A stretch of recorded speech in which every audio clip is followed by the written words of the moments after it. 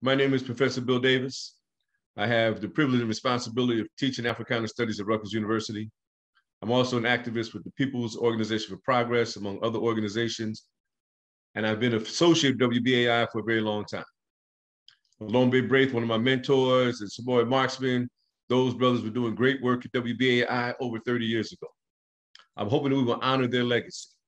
The need for information that's accurate for us to be able to counter the negative forces that are taking place in the world is absolutely essential.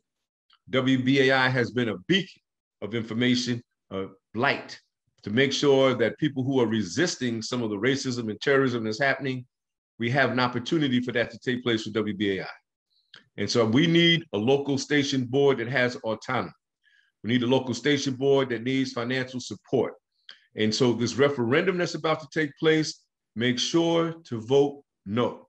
Support WBAI, peace and power.